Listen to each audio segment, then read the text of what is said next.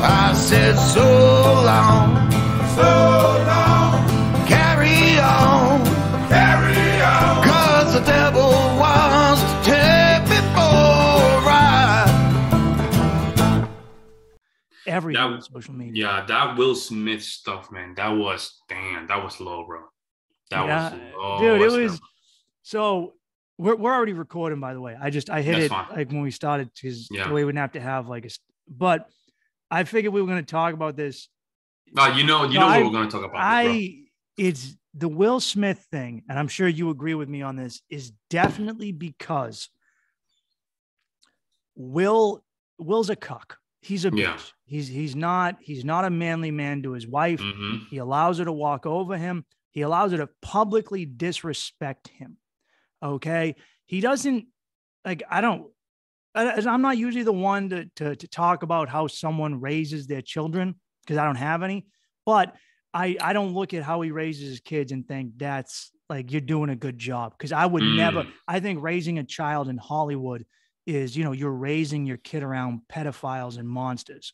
So creating a currency. It's like a currency. You're creating a currency that you might get some access to. Like if we go down the rabbit hole on that in that case, right? Yeah. Because if you have millions, in his case, here's my thought in all this, right? He got emasculated, right? So he's down the emasculating process. He got, like you said, he got cucked, right? So right now he's in a position where any chance that he can have to just let it explode, in his emotional subconscious is thinking that he's standing up for himself. But in reality, he's just making sure that he goes down the rabbit hole. Because what happened is you're not tackling the problem itself. You're just manifesting around the problem. And it looks like you confronting the problem. It looks like for example. The problem is his wife. That's his fucking problem. Basically. So basically what he does is, this is my problem, right? The problem is my wife, but I don't want to tackle it. Now I'm going to give you the perception that I'm not tackling the problem by going against this person. This person happens to be Chris Rock. You hear the joke, bro. The joke is lame, bad, funny. Yeah, I don't think it matters. It wasn't a good joke, but that shouldn't matter. It's also the Oscars. No one fucking watches them. But would you stand up and just smack a guy because of a joke like that? You would never do that. But that's feminine behavior in my opinion. That's when you lose your composure, that it's like into your emotions. That's kind of like that's a womanly thing to fly off the handle and make an ignorant decision that affects who you are in that manner. As a man, you're supposed to be stoic and maybe it's one thing if you're hanging out and a man disrespects your wife, in a certain setting, and then slap him. But this wasn't that. They weren't at a bar and he insulted her. This was he could have said something to him, pulled him aside, but Will knows Chris Rock isn't a fighter. Chris Rock is one of the skinniest, smallest comedians you can find. He's not a fighter. He's not a thug. He's not an MMA guy. He's not. Yeah, he grew up in New York, so he's probably thrown some punches, but his whole thing has been, he's like, look, I wasn't a fighter. I'm a funny dude. Yeah. He would have been very different if this had been a bigger dude. If Ricky Gervais used to box, right? He can throw a punch. It has been, a lot of people joked, what if it was Joe Rogan or The Rock? If it was Dave Chappelle's a big dude. He wouldn't have done that. He was swinging a couple punches. Because he did it because it was easy. He was going to bully a small the lowest hanging fruit. Mm-hmm. So he said, okay, I feel this way. I've been being disrespectful. I'm just taking the lowest hanging fruit. And he took Chris Rock, and I have to give Chris Rock props because he composed himself. I'll tell you, Mike, it's not easy to just take a slap in the fucking face. Slap in the face. Then you back to reality, and you're looking at everybody. Everybody's looking at you like, what just happened?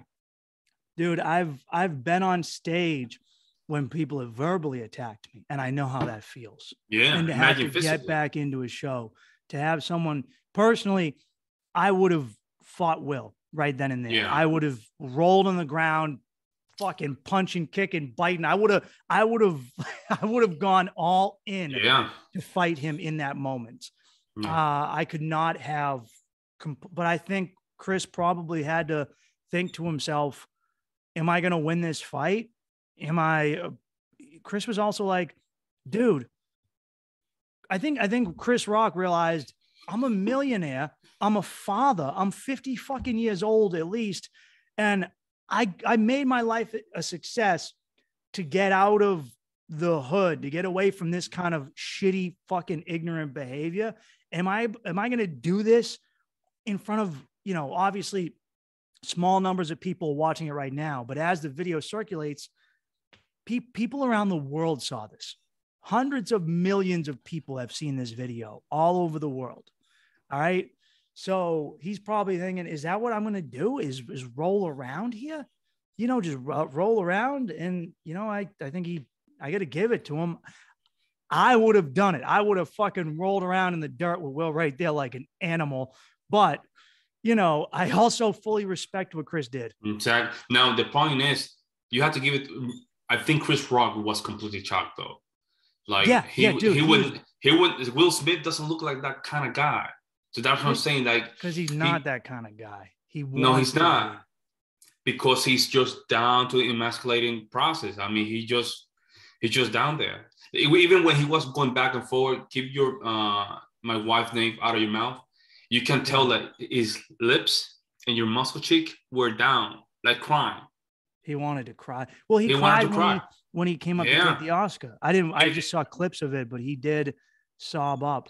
And at first I thought when he was slapping Chris, he wanted to slap the man who fucked his wife. But I think about it more. Yeah. What he wanted to do was slap his fucking wife. All right. That's what he really wanted to do. Because what he was doing with Chris was he's been humiliated, and he's a bitch, and he won't stand up for himself. He's been humiliated before, and he keeps letting it slide. And I've met guys like this who were tough guys, and I've met this with a lot of military dudes. A lot like I won't say who it is, but someone I know who this guy has killed people in war. All right. But he lets his women tell him what to do. And I know a lot of guys, soldiers and Marines, that are like this. And they'll go out and start a fight with a guy at the bar because at the end of the day, they'll fight any dude, but they're afraid to check their woman and stand up to their woman. And that was Will. Will is afraid to look his woman in the eyes and go, shut up, bitch. I'm Will Smith. I'm going to get somebody new. Well, it's too late for him, man. It's too late, bro. Because she played the game very well, where she manipulated him in a way that makes Will look as the one that created all this mess. I mean, we can go back and forward saying that he might create this mess because you didn't put your woman in your place. You didn't do it. So therefore, you just opened this Pandora box to this monster that's coming with their snakes and just, putting a lot of poison in your mind, okay? Metaphorically. And this is what happened with him. That's what happens. Medusa, basically Medusa. I was going to say, she may not have any hair, but she's a fucking Medusa, dude. Yeah, Medusa. You can see the snake just coming and just biting you, man. Especially with that goofy green outfit. It's like, if you were self-conscious about your bald head, why did you wear something that drew so much attention to it? Right? Like, you couldn't I don't know. I just feel like I felt like she looked like a fucking sci-fi alien, dude. We go back to the female nature. I mean, how they're okay. Some female nature, how a guy gets confident. Yep. Well, yeah. So we're back in the game. So what I was saying is, what the hell was that again? We were talking about Will being an emasculated bitch, his wife being Medusa. Yeah, basically, as a man, you're always going to counter an experience like this. It's just up to you to just take that experience and just raise above it, man. You have to. Well, he's I'll say this. I think that maybe I'm talking out my ass here, but I don't think I am. I think Will's attitude is emblematic of our society, in that we have become a more feminine society, and a result of hyper-feminism is emotional attitudes. Because if you look at the people who, so the Will Smith thing has been divided into two groups. All right. There's the people that are like, fuck Will Smith, and the people that are like, fuck Chris Rock, he deserved it. And the people say fuck Chris Rock, overwhelmingly more progressive. They're fall into the liberal progressive, more feminine. They're not out like masculine type people. All right. Usually genderqueer or something like that, or it's women across the board. And their attitude is, if you make me feel a certain way, I'm allowed to do whatever I want to. Whereas the male version of that is, it's my emotions are my responsibility. So if you piss me off, that's my fault. But the young, image of a chick protester is someone who goes, you made me feel a certain way. That way I'm allowed to do whatever I want to you. And it's very much a more feminine way of viewing life in general. I should get to cancel you because you made me feel a certain way.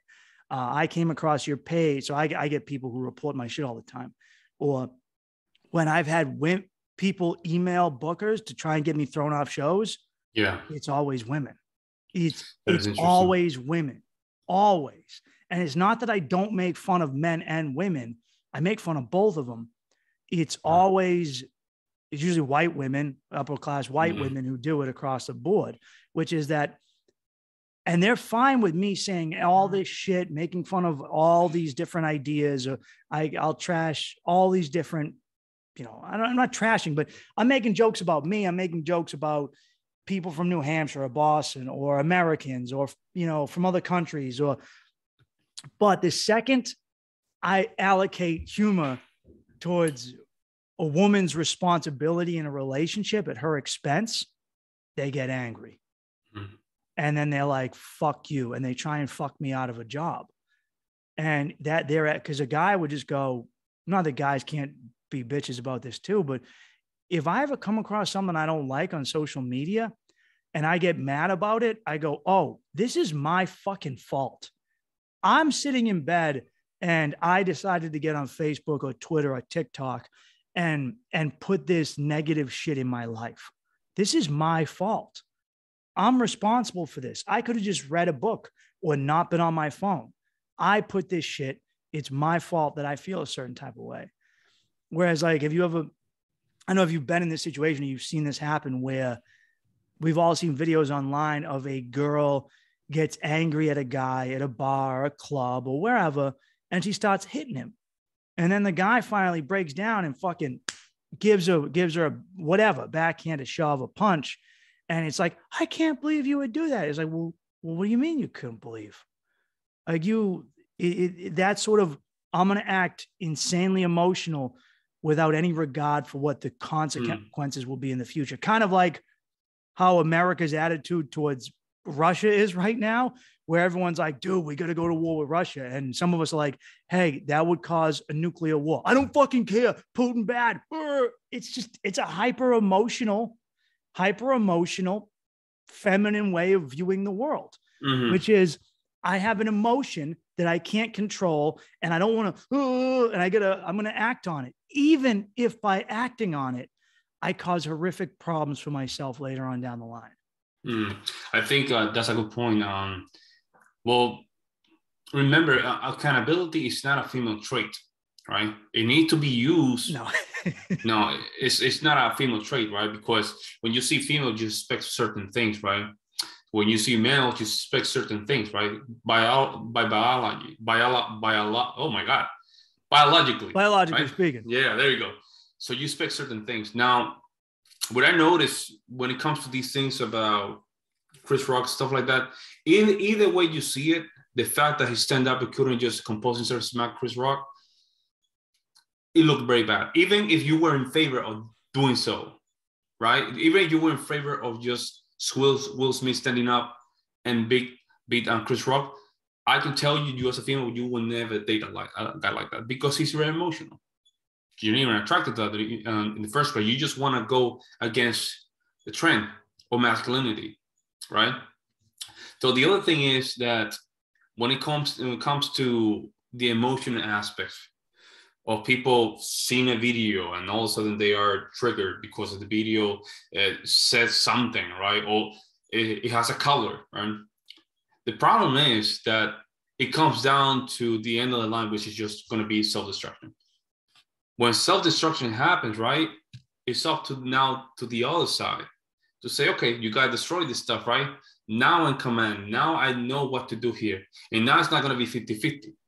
Now we're going to go back to the table. It's going to be 90-10. 90% for me, it's 10%. That's what happened with things get collapsed, right? If you have a city in the United States go bankrupt, you always have someone conservative just being elected. Well, that means that now we're in the table. Well, now we're not 50-50. Now we're 90% and you've got 10-10 and you have to be quiet. That's just going to happen. I like using the percentage thing because I kind of had this conversation with mi chica colombiana where I said, I go, nice 60-40 is how it, man, woman split. And then I was talking to her, I go, I'm eventually going to push this up to a 70-30. And she goes, what? And she goes, no. And I go, yeah, 80-20. And she goes, no. And I go, yeah, I'm going to get it up there. And she goes, no, 60-40 is bueno. And I go, I know, but I'm going to, she goes, no. Yeah. And I'm like, no, 60-40 is good. She goes, 60-40. And I go, yeah, but I'm going to eventually get more. And she's like, no. I'm like, slowly, little by little, I'm like American settlers on the plane. I'm going to encroach upon your Indian territory through manifest destiny. Slowly you're going to just get inch by inch. Yeah. But I was like, and she laughed, but I was like, obviously that's also going to come from her allowing me to do that. Yeah. I can't take it without her wanting me to take it. Yeah. That's a good point. I got to inspire that within her. Yeah. The thing about I think there's a purpose for trying to get what is rational, emotional, rational, and I think it's clear to just make sure the sides are great, right? There's not a structure, and I think it's just a self-destructive behavior because we have it very good, right? We're not that bad. We have lights, we have electricity, we have water, we have food. It's not that bad. No, right now. Not right now. That's a good point. Not right now. But when it comes down to it, right? Whoever is stronger in the long run, it's gonna take over. It doesn't have to go back where we have to go to caveman or 1940s. Just simply a 2008 depression, right? 2008 depression, everything goes down. It maybe goes worse. Those that have the power to just buy property, stuff like that, are the ones that are gonna set up the lines. And you have to be willing to just say to that. Yes, to dude. That. Yeah. I was just telling I was just telling a friend of mine this. I go, I know the world is looking frightening for what's coming, right? Yeah. Like the president has said there's going to be food shortages, and I was just at the store and I couldn't find any milk. So maybe there were certain products I couldn't find. So maybe it's starting. Groceries are insanely expensive. Gas is insanely expensive. Excuse me. Housing is getting more expensive. There's less property. Homes are more expensive. It's not looking good. Inflation is coming. They're blaming it on Russia. It's not. It's our own elites who fucked it up. But anyway, that's happening. It's going to be a good time to be a man, though. Okay. Because it didn't take, all it took was the threat of a potential war with Russia for women to say, I belong in the kitchen. I'm not getting drafted. And it doesn't have to get much worse for them to be like, hey, all that shit I was talking, I'm good. I just want to be safe. I will shut the fuck up if you let me feel, because they're going to be like, oh, I don't want to be single all of a sudden. And being a dude with a roof over your head, that's going to be valuable. That's going to be the 10-inch dick. Okay. Everyone's worried about how big their pecker is. Do you have a water supply, some canned food, and a home to live in? Okay. That's going to be very important. Yeah. That's a 70 to 30% theory, right? It's like, I don't know if you saw this video where it was like a survival island and the females have the chicken Yes, and the yes, guys Survivor. were like, okay, they did men versus women. Yeah, hey, just give me the chicken. We cook it. We just share it. And the female say, no, we're not gonna do it. We're gonna just take the chicken, and they thought the guys were gonna come back. The thing is, the guys don't need them. So the girl managed to just go back, and the guy said, okay, it's gonna be 70-30. When they come back, it's not gonna be 50-50, 60-40, it's gonna be 70-30. That's what happens. Because there's a reason why the manospheres, the red pill community, some of these old guys are popping, right? Because it's a counterculture for the results that we got from 60 years. There's a reason. This is not an accident. They just came from out of the blue. A guy wanted to just make money. No, it's a reason for it, right? And I think because we saw all this philosophy just get through everything, Mike. When I say through everything, it's through everything, man. DC, Marvel's, Hollywood, every company that you see around, it has this, man, third or fourth wave feminism, man. They just get to a point that you have to you hit the hammer and just say, wait, we have to stop this thing. We cannot just allow this thing. And in the long run, we've been civil. This is the point. We've been civil now, but if it comes down to power, men can just snap their finger, just end this problem very quick. But we don't want to get to that point, right? We want to be civil about it. That makes sense? Yeah. I mean, well, it's also a segment of I don't know. I'm trying to figure out who to throw this on, but we'll say our politicians or our corporate oligarchs who are very fond of pushing this idea because number one, it fucks up the family structure, right? Yeah. Which they want us to be more easily controlled because a strong family is the basis of a civilization. So it fucks up family structure, but also it puts women in the workplace so they have more money to spend on consumeristic shit because women spend more money shopping than men do. And also it allows children to then be taught by schools instead of homeschooled.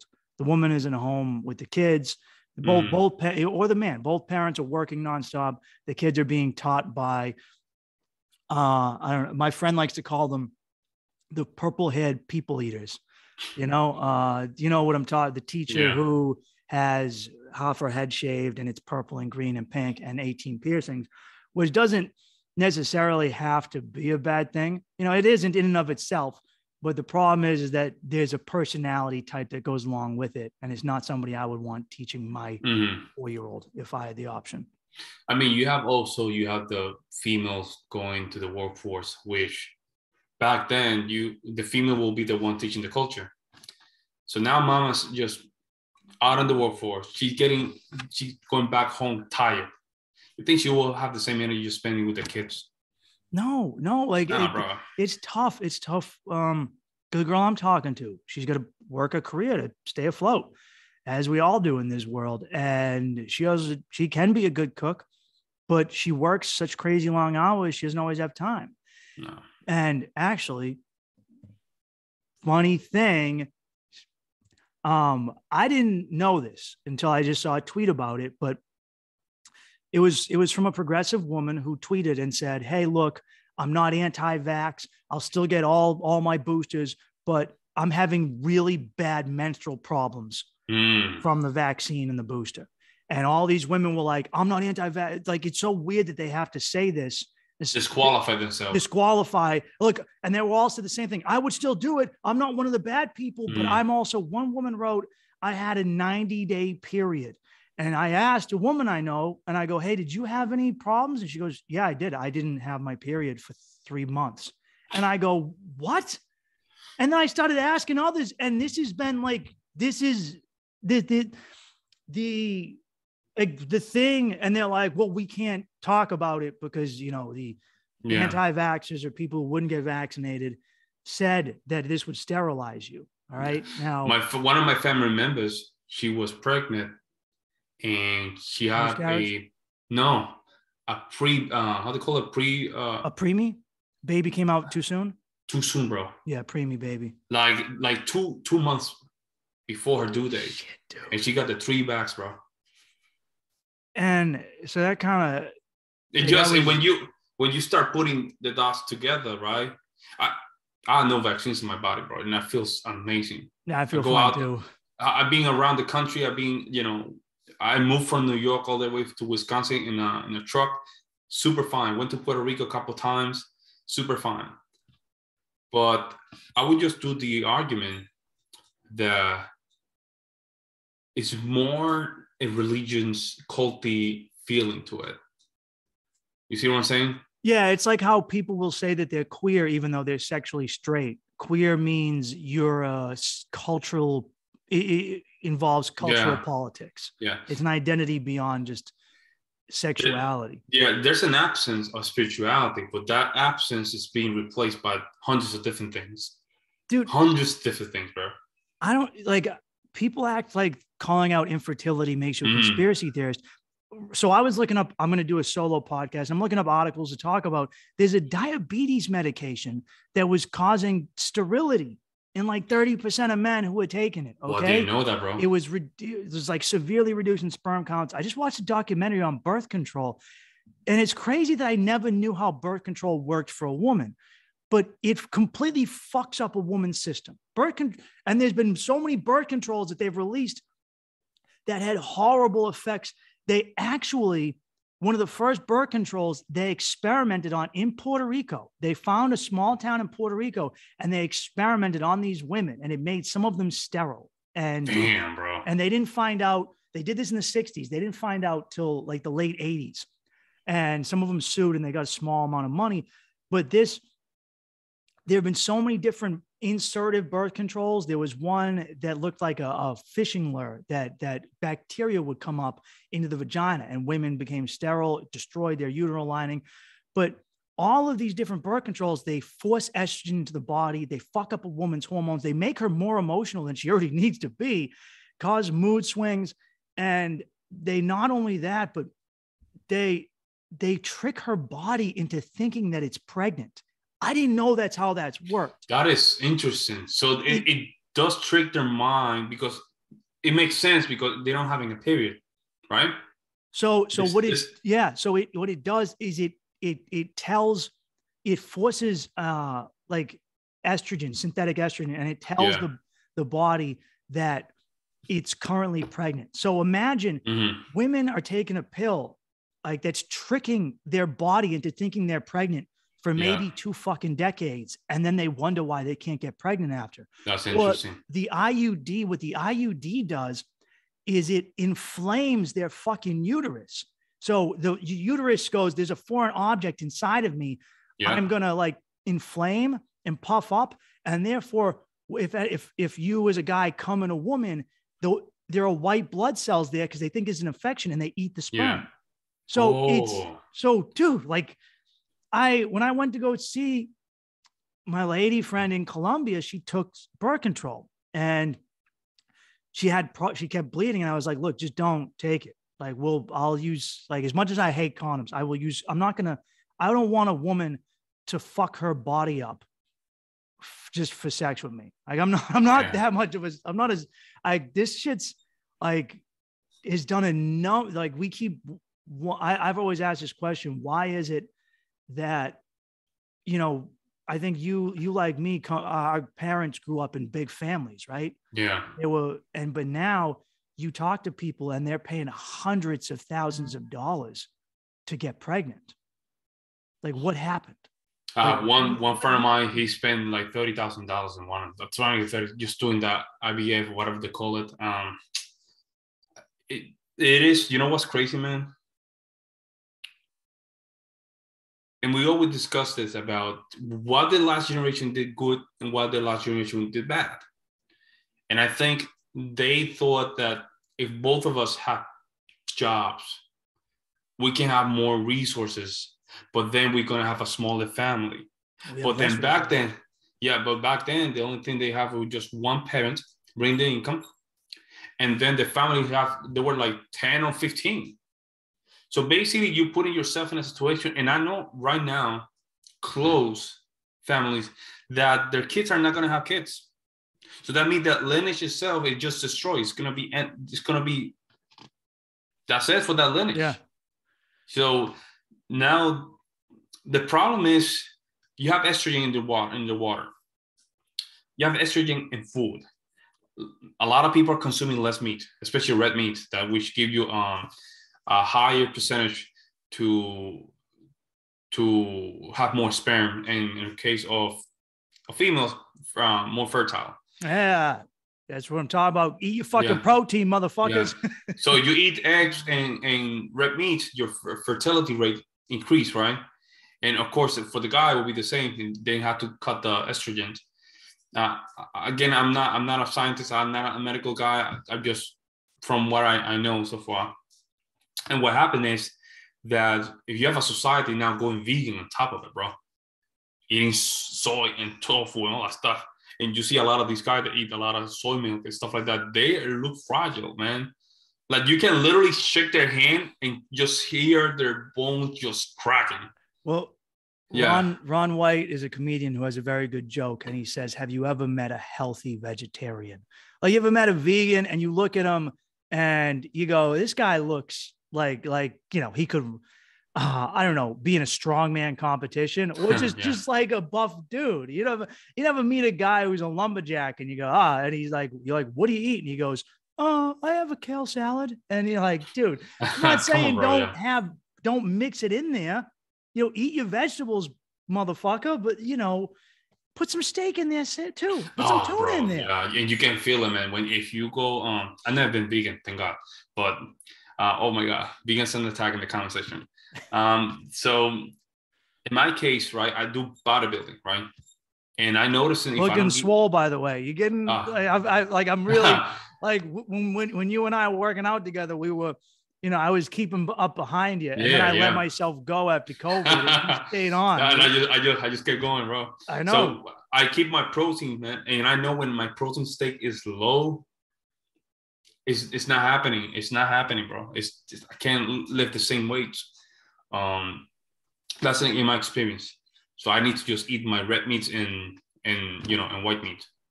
Dude, you know what's funny is I was doing some work through my union hall again, and I was doing some heavy like lifting, where just repetitive exercise of pulling steel cables up to a ceiling. So it's so I'm squatting down, I'm using my legs, I'm using my back, and you know, it was a workout again. It was like I was lifting weights.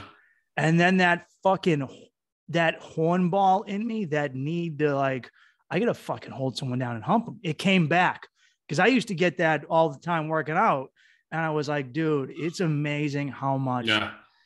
Eat a donut and see what happens. Yo, eat a donut and see what happens. Proper diet and workout affects your testosterone levels. Yeah. If you get a donut, you want to go to sleep. Mm-hmm. Because the insulin spike. Pablo, right? I bought a box of cereal. I never eat cereal. I never eat processed shit anymore. But it was said Cinnamon Toast Crunch and Lucky Charms mixed. Those were my two favorites. Dude, I have been shitting for 2 days. I have the shits from cereal. I was like, you would think I was eating Taco Bell the way my stomach is handling this cereal. And I was like, dude, what? I was like, at first I was like, is it me? And I go, no, my body just, I eat fruit and yogurt and honey every day for breakfast. And like the night before I had lamb, hummus, olives, and olive oil on pita bread with feta cheese. And I was like, oh, I'm just eating real food. So when I put something in there that came from a factory, my stomach is like, dude, I'm out. It. Yeah, you feel it. I'm out. You're on your own, fuck face. The good thing is, and this is a good food, oysters, any family of oysters, they're good for testosterone and good source of protein. I heard that they're a pretty good aphrodisiac. I never believed it, but other people have been telling me that. Yeah. And that's in my case, right? And every time that I eat oysters and clams, stuff like that, I feel good. Anytime that I put a burger, donut, and I'm not a burger or donut guy, but when I eat it, I feel it. I feel like the wobbly thing coming in, like, wait, like, oh my God, I might just get taken up. It's just the insulin. The insulin just really spiking. Now, imagine yourself eating that stuff for every day, bro. Well, you know what it also is that in the US, we get big portions, but our portions, the shitty thing is very big. Right. So every culture has their filler food. Latin and Asian cultures have their rice. Yeah. Right. My Irish culture has a potato. So the Italians and Chinese kind of have pasta as well. Pasta. But there's a high, cheap carbohydrate food. The French have their bread that goes along with your meat or whatever your main thing is. And if you go to a restaurant in the US, you get a small hamburger and then a bunch of French fries. Whereas when I was in Colombia, you would get I would get a hamburguesa and it would be huge, tons of meat. And, and then I would get 10 French fries. So I'm eating way more protein and avocado and just a small amount of carbohydrates. Yeah. Also, the big difference is that the meat I was eating, what I found, Puerto Rico is like this to a certain degree. I think a lot of Latin America, but I would leave the city. I would be in Medellin and I would just walk up a hill. There's no suburbs. It's just bam. I was literally just in the fucking city. And now I'm in a cow farm. Dude, I hiked from, I'm the girl I'm staying with. I hiked from her house. And next thing I know, I'm lost in cow farms. And next thing I know, I'm in the jungle and there's panthers up there. There's signs being be careful of the fucking panthers. So the meat is fresh. It didn't come from 1,000 miles away. They chopped it up and sent it right there. Yeah. So you don't have to worry about. Yeah. You don't even know. Yeah. You don't even know what they're putting in. That's another thing. And that's why when you eat a lot of fast food, all those things that they're putting in your meat, you will feel it right away. I don't eat fast food at all. No, it kills me, dude. It ruins me. It hurts me. You will feel it right away. You probably, if you eat fast food every day for a month, you probably have a heart attack. You really have a heart attack. But, thank God I just cook here and sometimes I just go to a diner. That's it. So I cook all the time. I actually don't even like eating out anymore. I love cooking at home. But so you're going to be on your second baby, right? Yeah. Your fiance is pregnant now. So what will you getting married? I'm getting married August 27th. You're invited. Oh, congratulations, dude. And you're invited. I'm coming. Yeah. Have you what do I mean to say? Have you guys been very specific about what she's eating while she's pregnant? Yes. I put the rules, right? Yeah. No processed food, right? I will give her some benefit of the doubt once a week. You can eat your potato chips, you can eat your donut. That's it. But most of the time, no processed food. No processed food. You have to eat what we consume while we're cooking. If we go to a diner, right, you eat good food, but you don't eat processed sugar later.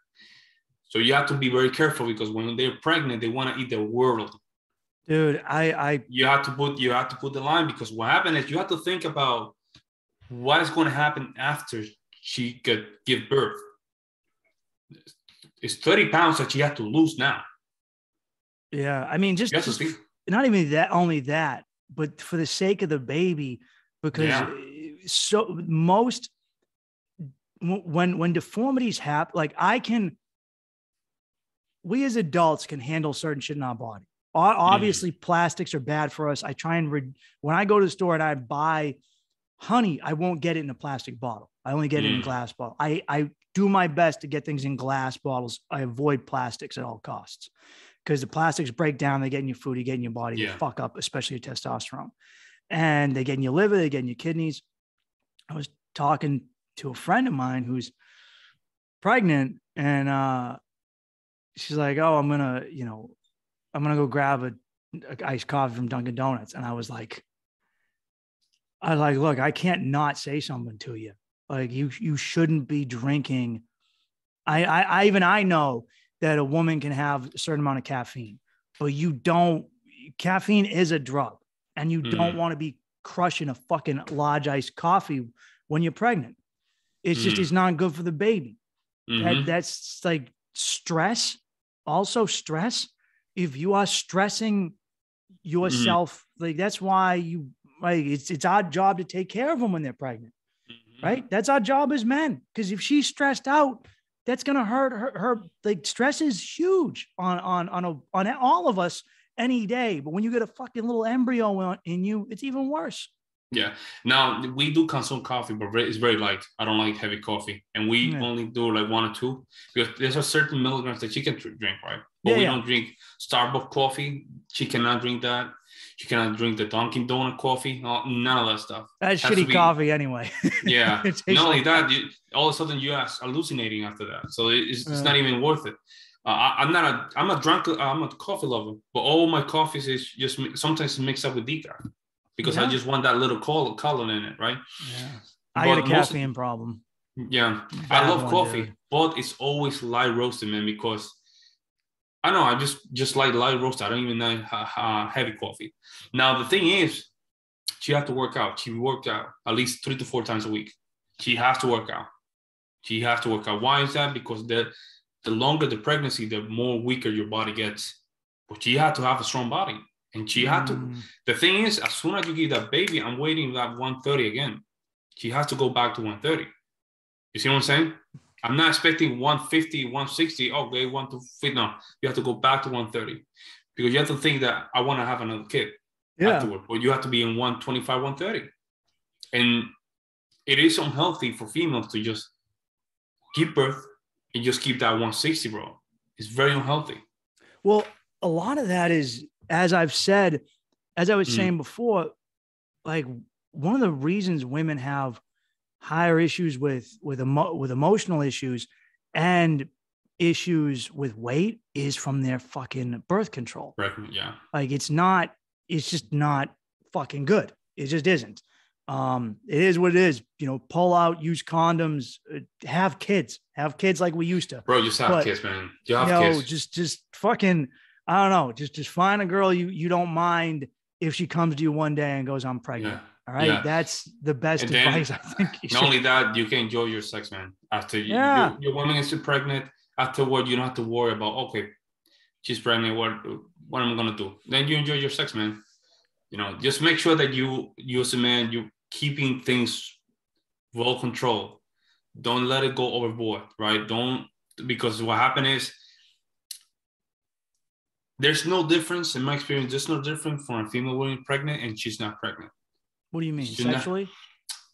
Sexually is one thing, but behaviors.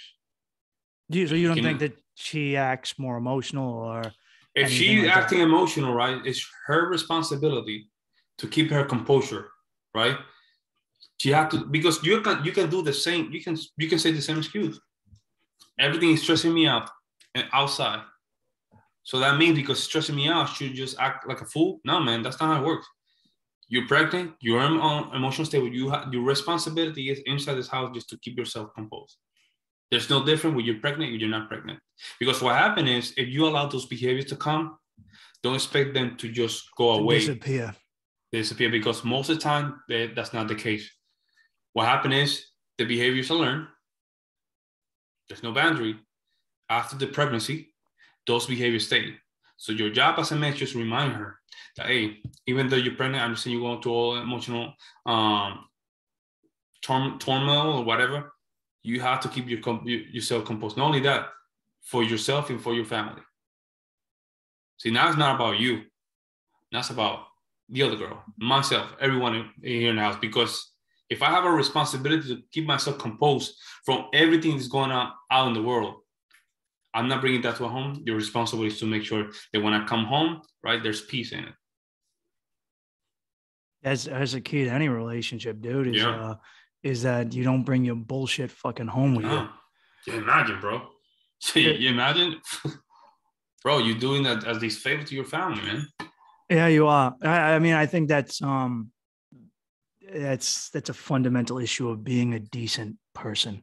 And especially a decent parent and husband and man, is that regardless of whether or not your work is fucking you up, you know, you might feel humiliated at work or emasculated. You got to fucking check that shit when you walk in the house, because it's not your wife's job and it's not your kid's job to deal with it. I know if you want to sit down and be like, hey, can I, man, I got to blow off some steam. I want to talk to you about something that happened at work. That's fine. But if you come in and you're all fucking grumpy, and you want to take out your shit on your wife and kids, and you're just a weak ass fucking dude. Super weak, bro. And you're Super a weak. failure as a man. Yeah, you're not even a man. You're a loser, man. At the time, bro. That's exactly what it is. Yeah, a complete loser. Yeah, you have to, and that's just where the Stoic philosophy comes in, right? So I mean, the world by itself is hard. We understand that. Yeah, it's hard, but your job is just to figure out how can you just go through another day, right? While you don't lose yourself. Yeah, if you lose yourself while you're going through your day, right, there's a problem. And you have to figure out what the problem is. You might have issues with your father. You might issue with your brother. You might have issues with your mom. You might have issues with yourself. Something that happens years ago. You haven't resolved those issues. But you have to come with your senses. In that way, whoever is following you, right, can see you as a great leader, right? Because when you're in your house, I don't care what feminists say. I don't care what people say, the 50-50, you know, they always are going to look at you for direction. Always. Yes. You need to be. Yeah.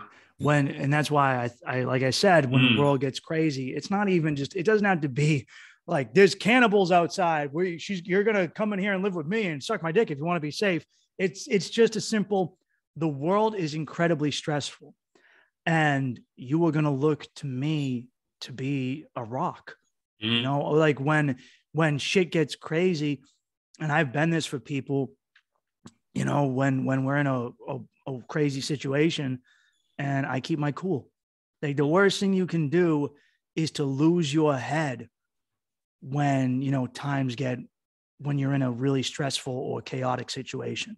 I mean, that's the whole purpose of the military and special forces training, is to train you how to operate under extreme stress. Okay. There's bombs going off, whatever, or, you know, the world is just going crazy. And guess what? Your wife and kids are going to look to you and they're going to think, and if you were running around like a chicken with his head cut off, then everyone's fucked. That's why, whether we like it or not, our executive branch, whether that be a monarchy, a king, or a president, or a prime minister, becomes in essence so when U.S. troops would talk with Native Americans on the plains, they would refer to the U.S. president as the Great Father, the Great. That's interesting. In essence, it is. It's a patriarchal figure, and you know when you look. I know no one is ever going to be pleased with the president ever, but you want them to at least, like a lot of people I know, kind of like they want, some of them say it outright and some of them will like say it in a roundabout way. They're like, I didn't like Trump, but at least there was something about him that was like, he had a goofy strongman thing. All right. Where, you know, you didn't expect him to take shit from someone. Yeah. Whereas Joe feels like a fucking invalid and it doesn't make you feel safe. Would you like to complain to a strong dad or to a weak dad? And at least if you complain to a strong dad, you know at the end of the day he's doing it because he loves you. When you complain to a weak dad, bro, you are alone in the wolf, man. You're alone in the jungle, man. See? And that's what's happening now. At least with Trump, not a lot of people like them. And you can say a lot about things, but you know, at least you knew that, you know, if someone wanted to come here to just, you know, do the wrong thing, he's ready. He's ready. He was ready. Have you ever been with a woman who had a soft father? Yep. They crave boundaries. They crave structure and order because they never got it growing up. And I'm not saying that, you know, it's the alternative is abusive dad or, you know, but I just mean like, you know, there's the dad who's like a strong man who's like, look, this is what you can and can't do as my daughter. You know, it is what it is. And I'm here and I'm going to stand up for you.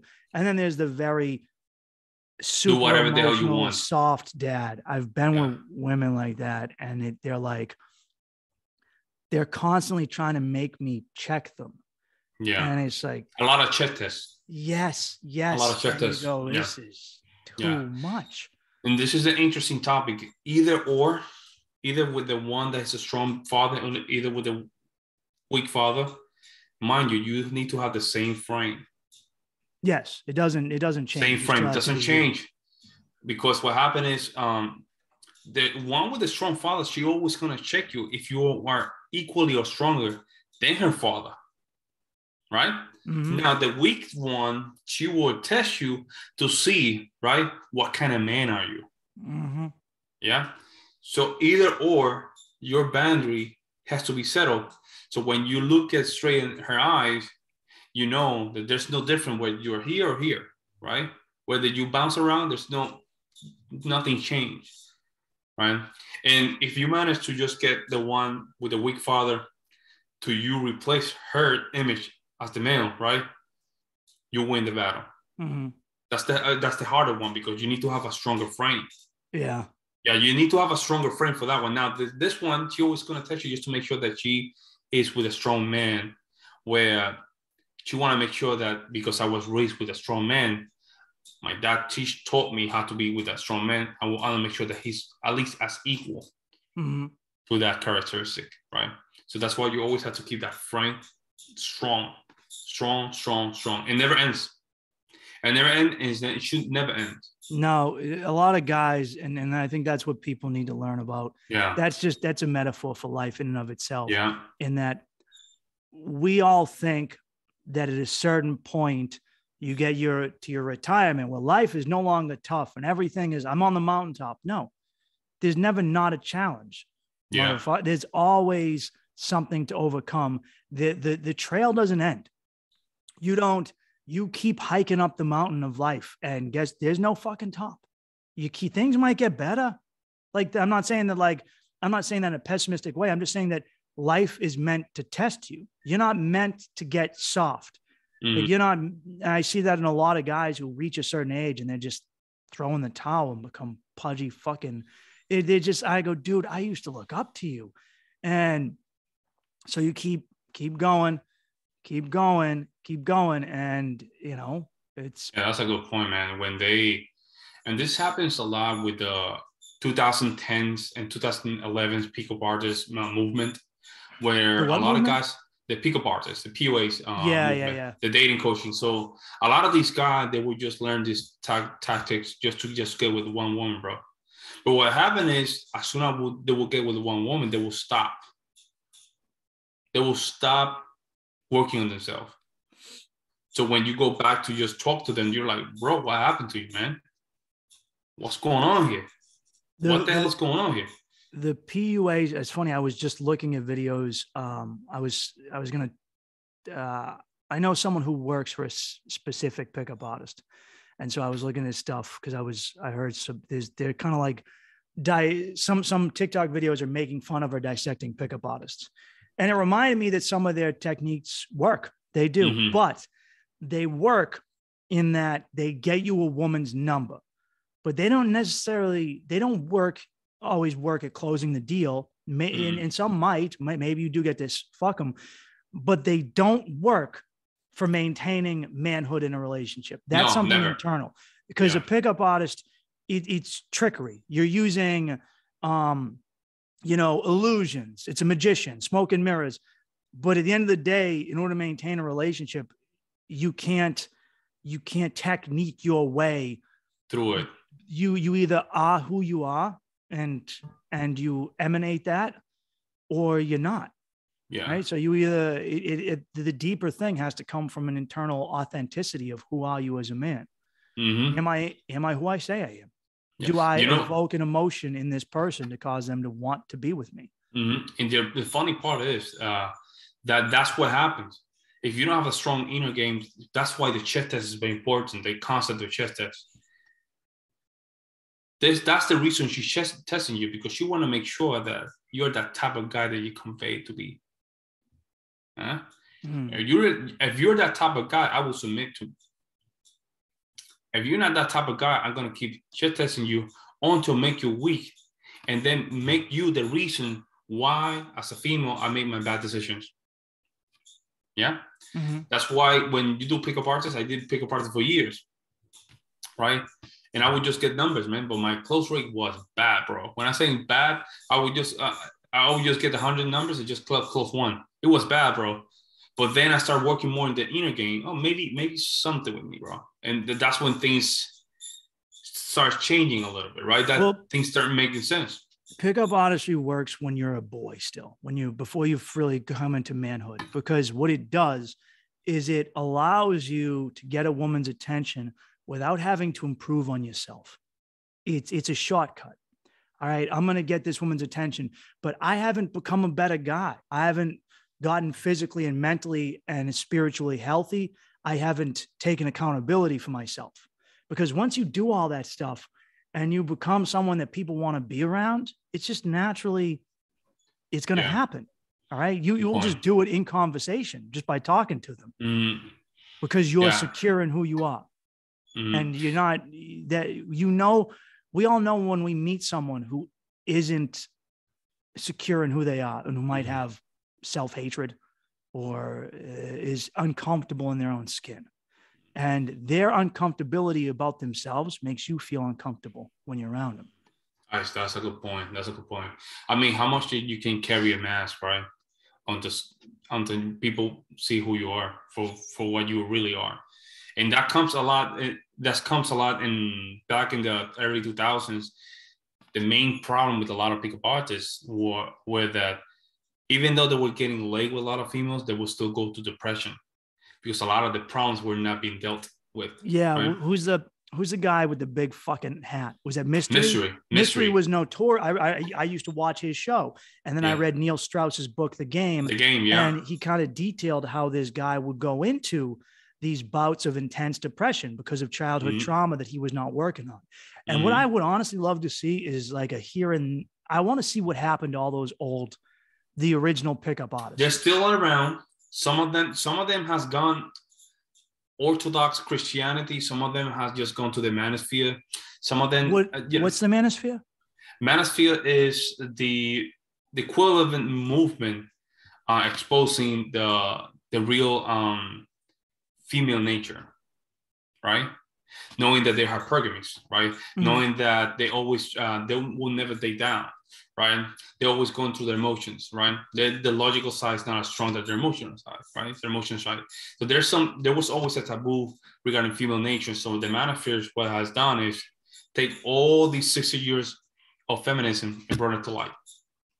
Things that people already knew about it, but they were not secure to talk about it because they were not aware.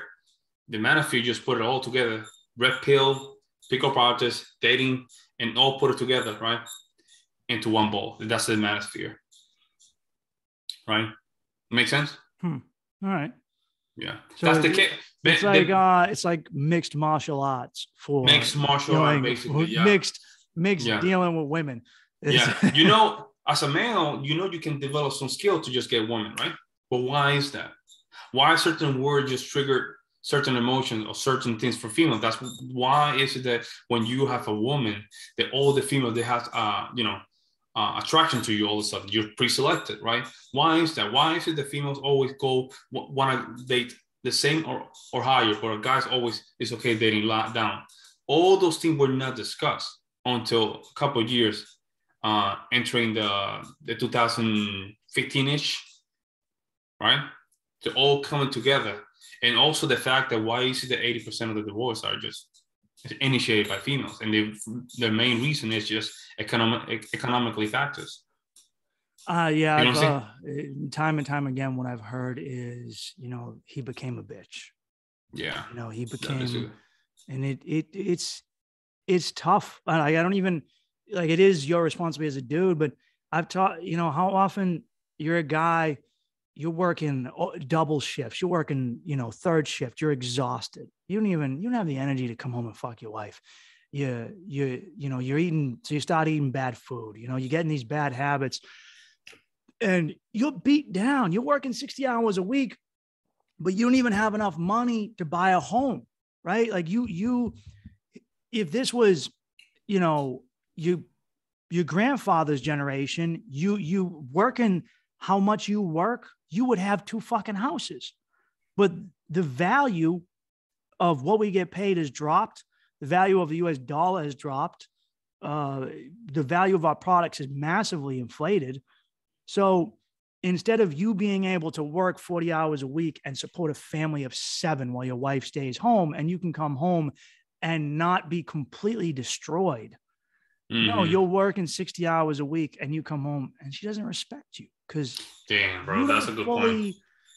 That's a good point. Which I also feel is intentional. This is part of the subterfuge of wrecking the American family, or any global families, not just American. Is that it's everywhere, bro? It's everywhere. It's in the Western world, now it's in Asia. You know that the first elected president of South Korea, it was the first anti-feminist president in the entire world. You know that, right? Really? The South Korea elected a guy that's an anti-feminist. That he want to abolish a lot of feminist programs. It's coming around, but the thing is that they were deliberative in their message, right? Instead of just sliding to the cracks, they were deliberate, man. This is what we're gonna do. So what? The thing is that there's a reason we praise heroes, we praise courage, because it's come from a place that is hard to find. Can you have courage to say, you know what? This is my only opinion, and whatever people say, I'm gonna stick with it. Now in the street, now in front of millions of people. How easy is that? It's very hard to do. That's why courage between men is appreciated. That's what guys is willing to open their mouth and say the truth that you're already thinking about. It's appreciated. So I'm a big fan of Crazy Horse, who was a Lakota Indian chief, and I've listened to several podcasts about him. And the reason the Lakota respected Crazy Horse so much was because he proved himself in battle continually. He was willing to sacrifice himself for his tribe. He was courageous when other men were scared, and he was humble about it.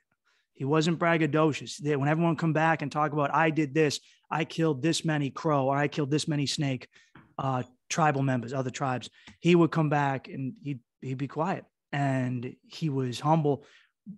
But what eventually happened, he was killed by his own people.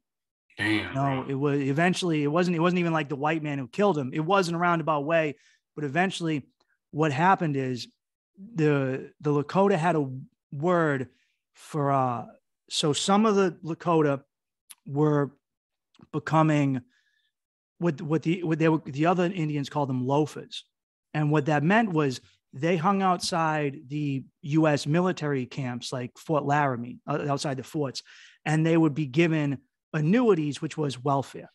And they would be given free cattle and free food. And they just stopped hunting. They stopped being a problem. They just sat there and every month would wait for their welfare from, the U.S. federal government, which was never what it was supposed to be. It was never enough. The cows it was always less food, less clothing. But this group, and as the U.S. government started putting more and more people into reservations, they really resented the people who refused to go along with it. So Crazy Horse, like I remember there's a story of one time he went to a loafer camp and they go, you have a pistol and a rifle and a spyglass? And he goes, well, I'm a hunter. And they took offense to that. They were like, oh, well, they got angry because they resented him because by staring at this man who refused to take free shit, to like allow himself to become subjugated, he was like, I'm a warrior and I'm gonna be a warrior till I die. I will never surrender. I will always hunt. I will always live free. Eventually, the people who went to the reservation, they killed him out of resentment, because his manhood and his courage would cause the other chiefs.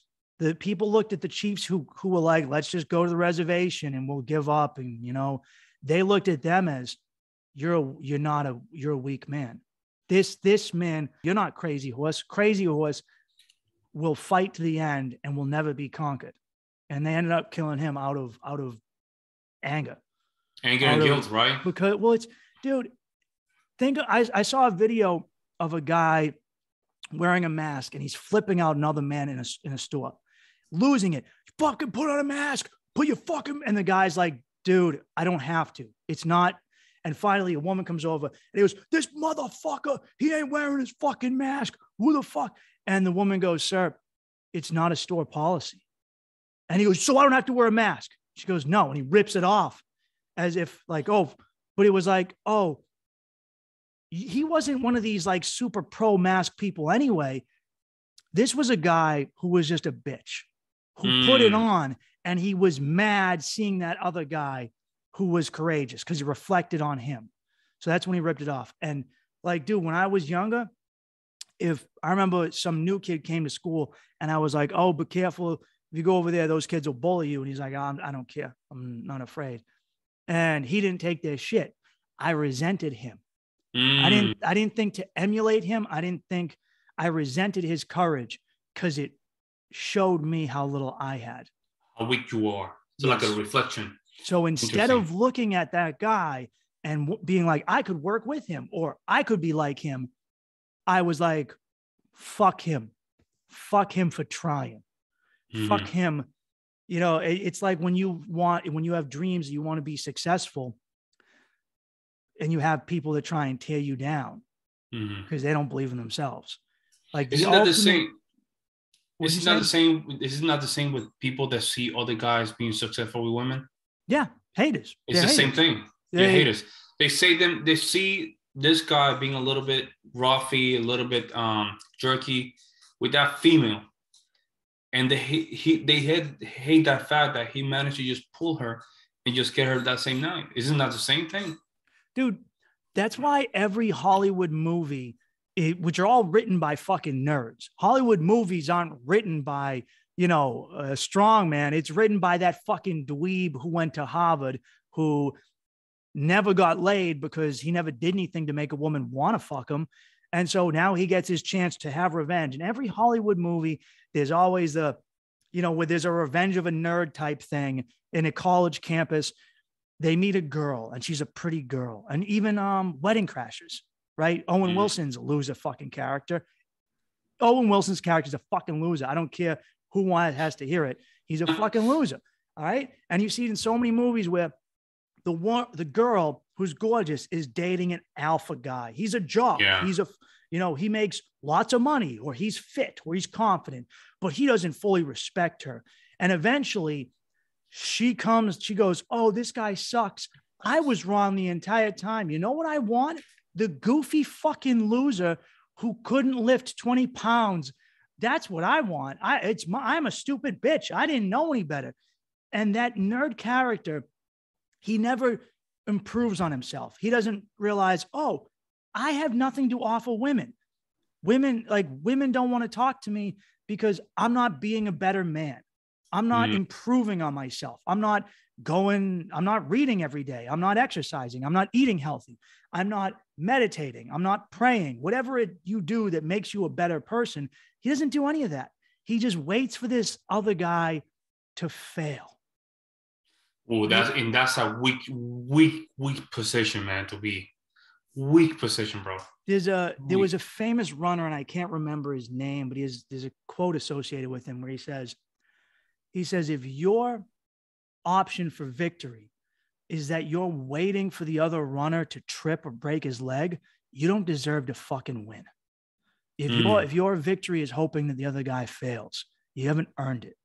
You get it by being better than him at his best. But in reality, you're not even competing against him. You're competing against you. Now, what about the fact that doing that is confronting reality that, is all my fault. The reason I'm not in that level is because it's my fault. Yeah. That's why they wanted to pull it down. Yeah, they want to pull them down because in that way they can say to themselves, see, I was right. It's not worth it. Yeah. And they go, I never should have got buff or learned a new language or became a fun person to be around. Yeah. All right. I didn't change at all. Right. And it's the woman's fault. No, you don't have traits that are desirable for a mate. So just be better. Just be better. And you don't have to change at the core of who you are as a person, but you might have to change some of the tenets depending on how bad off you are. but you just have to be better. Better 1% at a time. That's interesting that you mentioned that. Change. It's not that you can change a lot of things to yourself, right? But can you build on yourself? Mm-hmm. Let's say that that's all you have. I say that you want to build certain things, certain blocks, right? You have to find whether you have a great foundation, right? The way you create a great foundation, you start reading. Okay, how strong, how much can you read and just get that information? Or how often do you put that video in the morning to get that positive feedback? That's a great foundation. Now, if you're seeing yourself struggling with that foundation, you might be having issues. Now you have to go deeper into those issues. Now, when you notice with those issues, is that those issues happen when you were probably a small kid. That's what happened most of the time. Mm-hmm. Now, that's when you encounter yourself with the monster. You go down to the abyss, and you find yourself down to that deep hole. Mm-hmm. And that's when you say, "Damn, bro, I'm deep into this. Can I get out? Can I confront that monster down there? Can I?" Dude, I've told you I went about my ayahuasca experience and how important it was for me. I had my saw God moment. I had my, I came back a better person. And I think it was like a boot camp where I learned how to operate under insane levels of stress. And, like, I have some friends that are like, look, I can be cynical at times. I definitely can, because, and it's sometimes I catch myself and I go, you know what, Mike, shut up, because you're being a fucking Debbie Downer and no one wants to hear it. Stop being a bitch. And I have to catch myself. But I also, like, sometimes friends of mine, and I one in particular, who are like, hey, I put out a video, and it was a video that went viral where I talked about, hey, we're not hurting Russia by getting rid of porn and social media and video games and, shitty movies and junk food. All these things we banned, like our U.S. companies that don't operate. That was a video. A lot of people liked it. Some didn't. But like, I had a friend who, like, went out of his way to text me and be like, fuck, I just fucking snoozed you. And I go, dude, what's the deal? And he's like, you fucking, oh, mister, I don't eat bread anymore. And I go, I don't eat bread anymore. It's not good for you. It fucking gives me the shits. Like, what do you want me to do? It hurts my belly. Okay. I get fucking, I don't do hard drugs anymore outside of an occasional hallucinogen. All right. I don't drink. I try and avoid a lot of types of processed foods because they genuinely just make me feel sick. And I'll be like, oh, and I get a lot of shit. And I'm like, dude, what are you giving me shit for? Like, I'm not saying that you're bad for consuming this shit.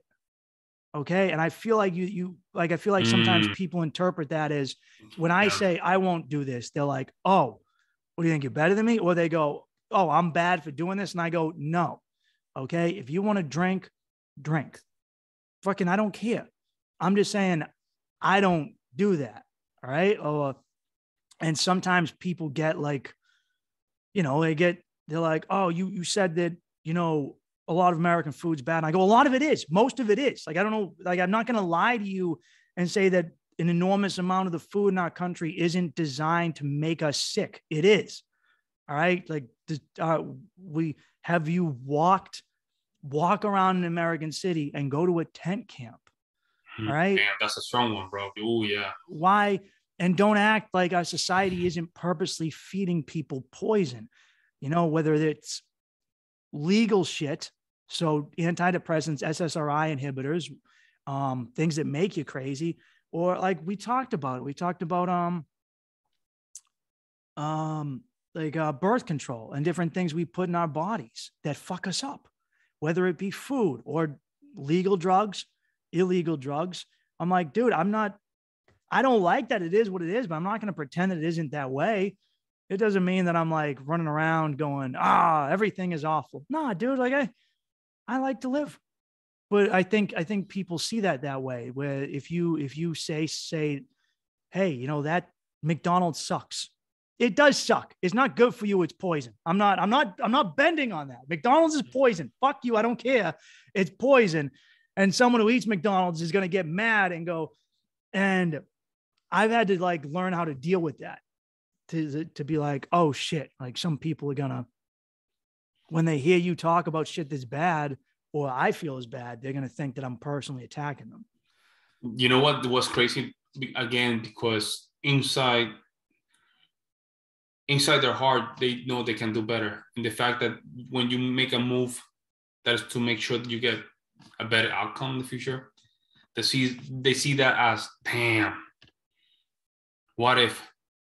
But instead of saying what if, they go like, you know what? I'm going to do my best to just make sure that he doesn't do it, because if he does it and he gets a better result because of it, it's my fault now.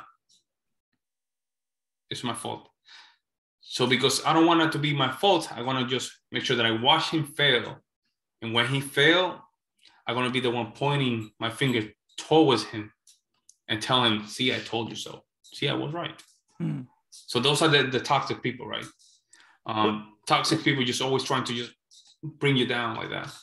I think it's how you present it too. Cause I'm very cautious about how I present stuff, because I don't want it to come off as pedantic or self-righteous. Hey, I don't think it doesn't really matter, bro. Yeah. It doesn't matter, bro. The closest people that live in your surrounding are going to be the first one that are going to tell you don't do stuff, don't do this, don't. It's just how it is, man. Let me ask you a question. Do you have I have a hard time consuming media today. So like movies, video games, stuff like that, TV shows, because so many of them have an underlying woke element to them. Too many. Like I'll stop watching a show if it gets bad. I will just quit automatically. And then people are like, oh, well, you don't want to go see. And I'm like, nah, dude, I'm not trying to have. And they're like, I'm like, dude, I can't unsee close it off. You cannot unsee it. But those are seed, right? There's a reason why these things are, right? Because it's like a seed. And don't get me wrong, you go 10 years ago, it's still prevalent, but more settled way. You cannot see it. But if you go 10 years ago, you see some second and third wave feminism, you didn't notice that was what happening, but it's just a trend. Now I cannot see it, right? So right now, because of what happened in Disney, I just canceled my Disney subscription. I want my daughter to see anything, and I want my wife to see anything on that, right?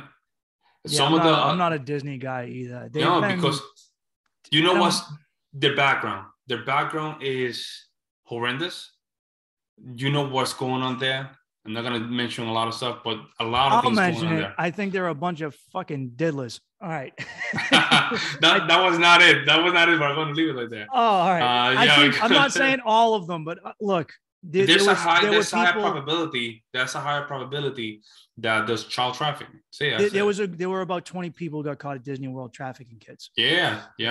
And that's not cool, man. And I'm not a support a company that does that stuff. Mm-hmm. And then they want to play. It's like, you know what's crazy? It's like seeing a male feminist. You know, when you see a male feminist, they did something wrong, bro. They know that they've been sneaking about it. They've been something wrong. It's the same thing.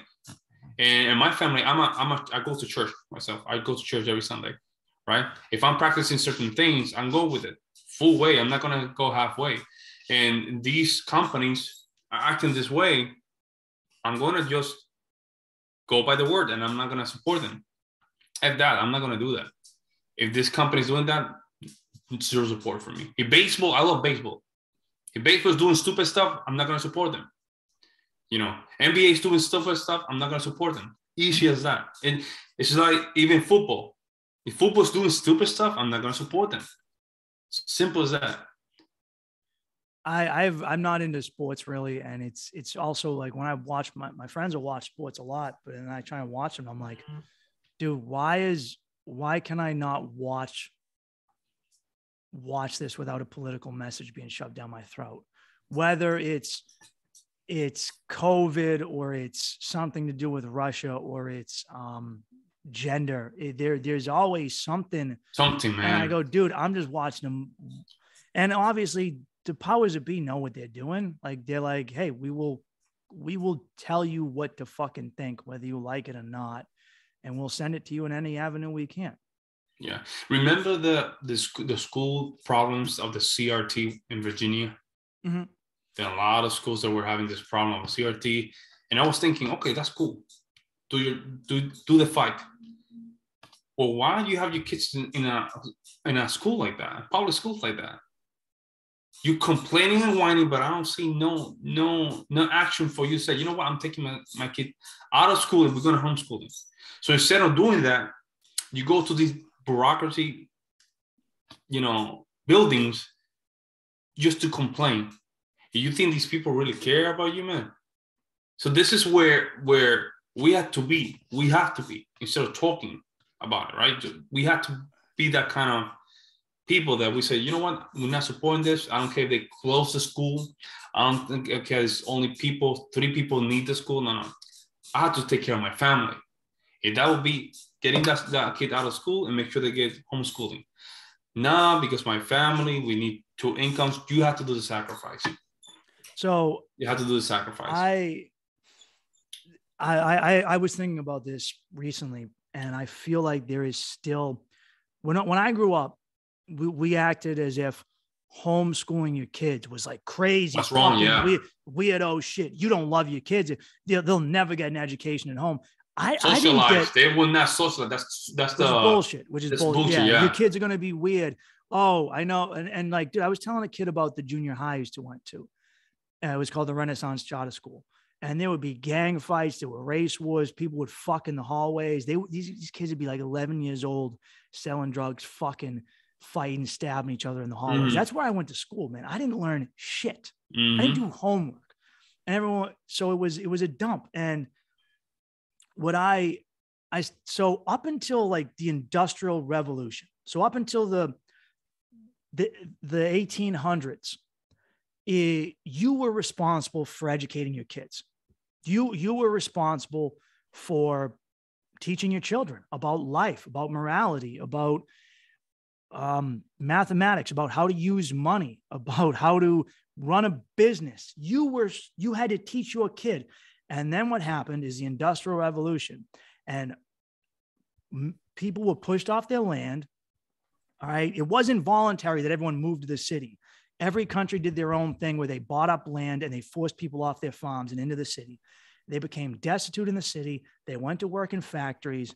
And this is something people forget. The biggest thing about the labor movement, about the unions, was to allow their wives to no longer have to work. Because in the 1800s, you and your wife and your kids were all going to work and making no money. Just like today, where a husband and wife work and are still broke, you, your wife, and your fucking 5 kids all worked and you were still broke. All right. And then there were unions, and they said, no more work for my kids, no more work for my wife. They can stay home. And the whole school thing in the industrial era, if a kid wasn't working, it was, we get both parents working, and then we teach the kids to be loyal to us, to the political party, to the state, to the politicians, not to their parents. All right. So when the U.S. conquered Native Americans, they sent them to special schools. All right. Where they couldn't learn their languages, where they didn't learn their traditions. All right. And this happened. The French did it to the people from Brittany who spoke a different language than them. They were Celtic. The Swedes, the Norwegians, and the Finns all did this to the Sami people who lived north of them. All right. The Chinese do it now to the Uyghurs. It's been done. The Russians did it to other, Yupik peoples. Time and time again, they use state-funded schools to teach kids to resent their parents and their culture. So like Nazi did it though. Nazi Germany did it too. Yeah. And the communists in the Soviet Union, and people are very entrenched because of the boomers and, the greatest generation, that a public school is this amazing thing. And it isn't, because education doesn't guarantee the better life. Lots of people have college degrees and they don't make shit money. Oh, we have an inflation with that stuff, bro. We have so many college degrees, man. And that can be another conversation for another 3 hours, where we have so many college degrees that the value right now of a master's degree is not even close to a high school diploma back in the 70s. Mm-hmm. It's not even that close, right? So now you're sending people to these systems, right? And you're stopping their job skill, right? To just go to a higher paying jobs. Because in reality, you don't earn more money by a diploma. You earn more money by learning a skill. Exactly. Right? You're earning more money. Yeah, experience. You get more. The more you work. And you know what's crazy? I was watching Amish this morning. Amish families in the United States, bro. Yeah. And these people go to work, bro. As soon as they hit 8th grade, they go back home. Now we're going to start working. But when they're 20, 22, they already have mansions as houses. And they will have their own businesses. They have 7 or 10 kids. And their wife are happily ever after. And they're okay just providing for the family. But that makes sense. You see what I'm saying? Dude, that makes sense. Have you probably met this, but have you ever met someone who went to graduate school and didn't get out of school till they were 28? I've met people who didn't finally finish their schooling to their mid to late 20s. And I'm like, oh, I still have friends though. You're just hitting like the adult job market at 28 years old and in debt and in fucking debt. Damn, bro. Still have friends of mine doing doctor's degree, bro. 33, 34 years old, still doing doctor's degrees. So when they get to music, right? Music, yeah. Not in like, I'm a doctor, I'm a fix you doctor. No. It's like in music, which you end up teaching in a small school, private school. Because their job from being a music teacher is so small. It's not even worth it. It's just a complete inflation of what is not real. Because you need skill. Right now, I'm earning more money because I built a skill. Mm-hmm. It's not even close to what I did as my master's degree. Right? I do sales from home. Yeah. And I earn good money, but that doesn't mean that I did it because I got a master's degree. Nothing like that. Mm-hmm. So right now, it took me a little bit of time to realize that. Because when I was in New York, I was working in this private school where I was earning, bro, less than $2,000 a month. And I remember when you were working there. Yeah, bro. You remember those days, man? Golly, bro. Days of hot dogs, ramen soup after the gym. Bro. And you would leave and you go to work and then you tell me what you made. And I was like, that's a lot of traveling. A lot of traveling, a lot of fucking bro. Money, dude. It's still the 15. They haven't given me the check. It was bad, bro. But then, I took myself out and just took the risk doing some sales and I went through a lot, bro. Yeah, I did Uber Eats. I did a lot of things. Scooter. Pablo used a Razor scooter to deliver. Tell them, Mike. Tell them, bro. Tell them. I'll do it downtown Brooklyn. I remember when you were when you first started sales and you were going door to door in the freezing fucking cold, man. Yeah, bro. Oh, dude. But I have to humble myself, man. Mm-hmm. I have to humble myself. That was a humbling experience. I would go to downtown Brooklyn, 8 p.m. and just do delivery until midnight. Earn at $100. I would earn $100. How does it feel being outside the city? Well, you're in Milwaukee, but not in New York City. It feels amazing, man. I miss New York. I'm not gonna lie. I do too. I miss New York because New York was making me a man that I never knew I had on me. Right, the experience, the living experience of daily struggle. I didn't allow them to get me crazy, even though I have a couple breakdowns. Don't get me wrong. Before I met you, I have breakdowns, but that thing didn't stop me to always find out any new skills. Remember when I was selling solar, I managed to just go from a one room to a studio with a family, bro. Mm-hmm. So I was getting there, and then I said, you know what? Let me just make the decision to now really. I think things are moving. Like let's get it going, right? That's when I make the move. But back then, when I was in Wisconsin, bro, New York, bro, I don't know, bro. It was a good boot camp for refining us. But what I also realized is that I was spending so much effort just to survive that I didn't have the effort to succeed at the same time. All right. So when I was in New York, it wasn't until I left that I learned how to video edit, that I learned how to make a podcast, that I learned, and all these things are things I taught myself. It wasn't until I left New York City that I didn't have to literally hustle fucking selling weed every fucking night and running from comedy show to comedy show and doing this and doing that just to survive, cutting every corner. That when I could take a step back and breathe, I could zone in, teach myself, start traveling. So I'm not paying all this money in rent and survival. I got to travel. I got to teach myself how to podcast. I taught myself how to edit videos. My social media was trash when I was in New York. You think like I'm in this city, it would be better. I have stuff to film, but I was so into just trying to make it through every day and to deal with my excessive loneliness and my need to fuck anything that I could get my hands on to deal with that it eventually, that I wasn't progressing in all facets. Yeah. You know? It's not only that, man. It's just that everybody that goes to New York, they all go for the same reason. Try to make it happen. But it's only 1% of the 1% that make it happen. I mean, I learned a lot of skills. I did learn a lot of skills, man. I'm an introvert, Mike. I don't know if you know this, but I'm a complete introvert guy. You're a what? Introvert. Completely introvert. Yeah, I know. I know, right? Completely introverted. Come on. Yeah, man. bro. I've gone out with you, bro. When I was a kid, bro, in my teenagers, even my college degrees, back when I was doing my bachelor's degree, bro, I was timid to the core. I was back in the day too. Yeah, timid, bro. But I managed to just not allow introvert to determine my outcome in life. See, it was a decision. Now, even though knowing that part of my life is always there, I don't allow it to determine my outcome. Okay, that makes sense. So what I tell people is I'm an extrovert by choice. By choice. I choose to be extrovert because it has given me results, right? It has developed my confidence. But inside my heart, right, I'm an introvert guy. Introvert, I built the skills to not, allow those things to affect me. Even though you saw me just, picking on girls and shit like that, it's still there. But those things, that's what, even today, when I make sales, I get like a up and down emotion to sit down and talk with a customer, but I still do it. Mm-hmm.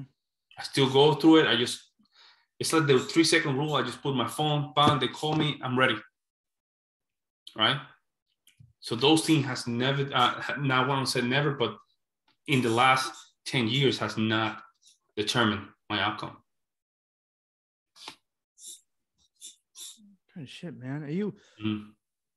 Do you think you'll stick around Milwaukee or will you move to a more rural place to raise the kids? No, countryside. We're looking for countryside. I'm looking for countryside, my own land, my own home, bro. Mm-hmm. No, not staying in the city. The problem with the U.S. cities is the wokeness, man. It's wokeness, bro. The guys handling these cities, man, they're skinny guys that has no testosterone with them. Would you go walk with people like that? Of course not, man. That's why you should not stay in the city. You have to go out, buy a land, have multiple babies, bro, right? And make sure that they just do better for the next generation. Yeah. That's the mission. And at the same time, make sure your goals are met, right? You have goals, but the goals go deeper now. The goals not only for you, just to make sure that your next generation can just strive to the next level. Well, I think this is something that's lost on Americans. We act like it's wrong for you to get help from your family. Whereas if you go to, let's say, Greece, I'll pick Greece out of a hat. All right. People have been living there for thousands of years. And you might live on a plot of land with a house that your great, great, great grandparents have lived in. And you're using a pot that your great grandmother used to use. Like there are things that are just passed down, the land, the business, even things that you cook with, recipes. And it's supposed to be that way. And your family is there to help you out. And you're not on your own. You work together as a team. You are a tribe. Okay. you're a tribe and you work together. And I've noticed this in East Asian cultures, especially where the grandparents will collect money from all the grandkids and the daughters and sons and nephews and nieces, and they pool it together. And, someone needs a loan to buy a house. It comes from the family, not from the banks. They don't get gouged on interest rates. And in the US, we have this expectation that I have to start from scratch every generation, which is ridiculous. It takes generations to build up wealth. It takes generations to accumulate land and success, or even to just survive. And people will act like people will pull something out their ass where we as Americans love to use the word privilege. You're privileged. All right. And we overuse it, and we'll go, and someone's like, oh, I live in, Tommy. Yeah, he lives in his father's house in, I don't know, in Brooklyn. It was his grandfather's house. Oh, and you're like, well, yeah. Do you know how hard it is to buy a home in Brooklyn? Good for him. Very hard, bro. Oh, he's privileged. Like, no, that's what a family does. His grandfather bought a house when it was a slum, when everyone was like, I'd rather eat fucking dog shit than live in Brooklyn. And then all the fancy people moved there. So, like, yeah. He should. That's how it's supposed to work. A lot of boomers generation see what they're doing is they're selling their house and just going to retire in Florida. Worst thing you can do for your next family. They will resent you more for doing that. Mm-hmm. Even in my family, I have aunts. They're selling their house after paying it for 30 years, bro, because their kids don't want to live there anymore. It's like, what are you doing? Man, how important it is to be able to own a fucking home, even if you give it to the kids and they rent it out, they could use that rent money to get a home in a place where they want. You never know what's going to happen in the future, man. You never know what's going to happen in the future. What if we have another COVID-19 plus 20, right? And not only we supposed to have a virus, but people go crazy, and all of a sudden this building just fall apart and everything goes crazy. Hey, at least I have a place to live in Puerto Rico, or a place where, people, I think that the last generation did a poor job transferring what really matters. Really. And I think they took some of those things that were very simplistic and didn't seem like very important and threw them in the trash. And they only took the things that seemed as a quick reach, right? That would be monetarily most of the time. If we have two people working, we got more money. And if we had only two kids, maybe we have more money for us. But then when you sit down with these family men, they don't even have the money to just pay for life insurance. It's crazy. No, they're usually up to the necks in debt. They don't realize what debt really is. That debt is slavery. And they're like, oh, I'll take as much money, we're going to get in debt. Well, you're going to get in debt to buy a piece of land that, is going to matter. No, we're getting jet skis. And it's like, you fucking dumb prick. You're going to get in debt for a jet ski? No. What are you doing? Like a lot of my understanding of Gen Z comes surprisingly through TikTok, and I see their comments on certain stuff. And a lot of it is they've been taught to resent their parents, and the boomers did a shit job of passing on culture. And I think it was a shit job passed on to them. But like, I saw one where people were talking about their fathers were immigrants and they had houses in other countries, whether it be Jamaica, Mexico. And they were like, I don't even want to go there. And I was like, do you know how amazing it would be if I had a grandfather who had a house in Ireland, I could go visit, I get away from the US to have this other, perspective, property in another country. Like it's not easy to do. And it's very important and crucial, because you can rent that out. You can Airbnb. You could make more money on top of that money. I was gonna tell you. I had to get going because Ksenia has to go downstairs. Just get her. It's fine. We've been going for a long ass time anyway. But man, we can just go long and keep talking about good things, man. Yeah, thank you so much for having me, bro. I really, really appreciate it. Yeah, thanks for coming on. I know we we have these conversations anyway, and we're always like, why don't we just record them? It would have just been a phone conversation anyway. Instead of being a phone conversation, 2 hours. It's a podcast. 2 hours. A great content anyway, man. Yeah. Next time, let me know. I can just hop on again. Thank you so much. Mike is a great comedian, by the way. Just make sure you like and subscribe to his stuff. Thanks, dude. Yeah. All right, man.